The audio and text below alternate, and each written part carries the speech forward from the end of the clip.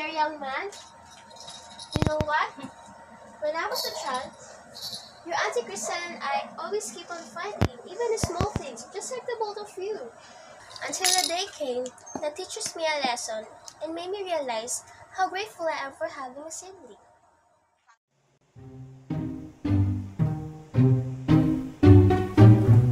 Audio Jungle.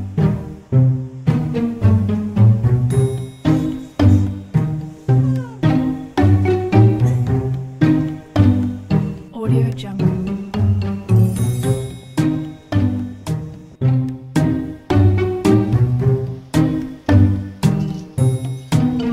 Audio Jungle. Morning, Mom. Good morning! What do we have for breakfast? Tocino and hotdog? Lovely! I'll take all the tocino then. No, young lady.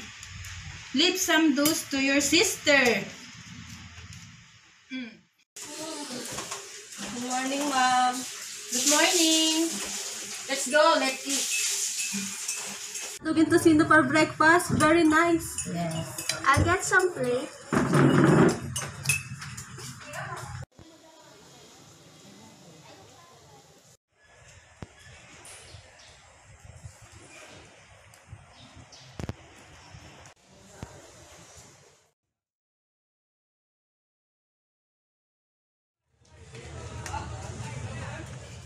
Good morning, Doctor. I'm Cristel and she is my sister, Yes. We're both volunteers from Datacom University. Hello ladies, I am Dr. Cruz and nice to have you here. I was a volunteer back then before I become a doctor. And I'm pretty sure that you guys can cope up and manage the situation here at the hospital. So let's proceed and let me introduce you the nurses.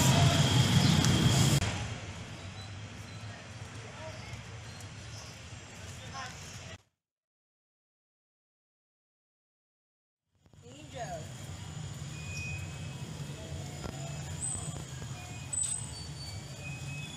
Cristel, this is Nurse Angel. She will teach you everything here at the nursery. Sure thing, once you learn it, it'll be a piece of cake. Hello, Crystal and Jess. Nice to meet you. So, let's go to the laboratory to get the result for the new Municipal process. Sure, Dr. Cruz and Jess will get to it. They're collecting. Good to see. Joven. Hey, Yes, I'll leave you know. You'll see that in a lot of Okay, Dr. Cruz, see you around.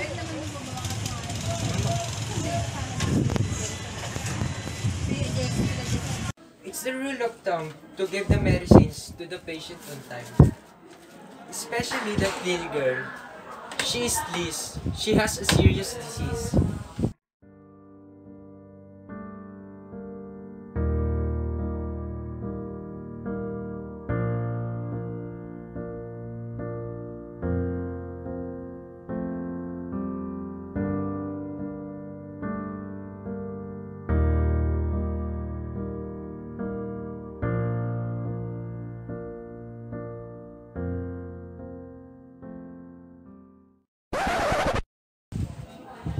The only chance for her recovery is a blood transfusion from her 5-year-old brother, who had miraculously survived the same diseases.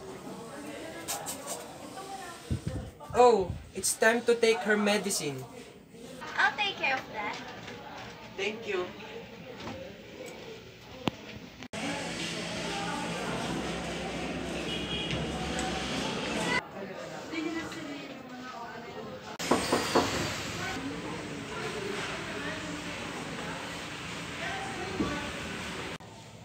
Hello. Sorry to bother you now. I just need please to take the medicine. Sure.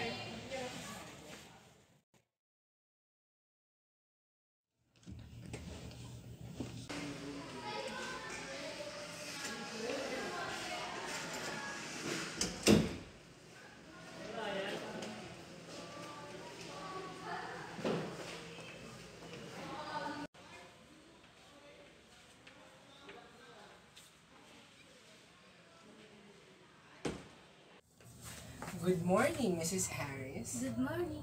Hello there, Josh. How are you feeling right now? Pretty good. And yourself? Not bad. I hope my sister's condition is not too serious. Can we go home with her today? Once she gets well, I'll send her home with you and your mom. For how long should I wait? I miss her every day. I feel sad every time I see her crying. Your nurse is making my sister cry by putting needle on her hands. I know my sister don't want that, but she can't do nothing but cry. Can you tell your nurses to put needle on me instead on her? I'm strong. I won't cry. You are not sick, so the nurses won't put needle on your hands or let you take her medicines. I know that you are a brave man, and the only option to help her is to give your blood. Are you willing to give your blood to her? I want to save my sister. Yes, I'll do it.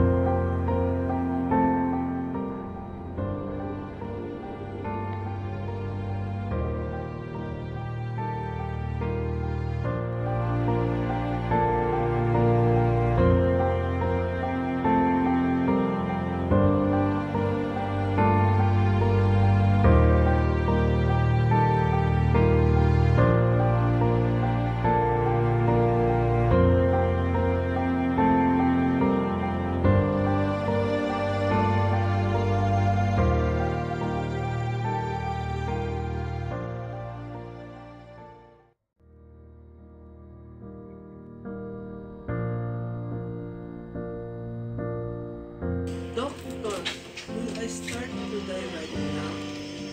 Of course not. I know you are a brave man and needs to take care of your sister and watch over your mom someday, right?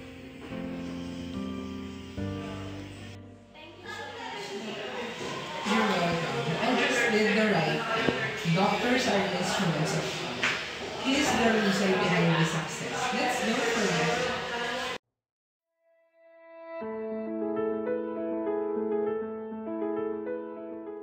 Mommy, I don't think Ghelo loved me that way. Why do you think so? Since he took my sandwich, he's too greedy for everything. Is that true? Yes, mother. Why did you do that? Because I saw mice eating her sandwich. I told her not to eat the sandwich anymore, but she insists. And once he ate the sandwich, he might get leptospirosis, and I don't want her to die. He's lying. No, I'm not. Lying. I'm not. Lying. I'm not. Yes, you are. Okay, okay. He's lying. I'll make some sandwiches, okay? Stop. Yay!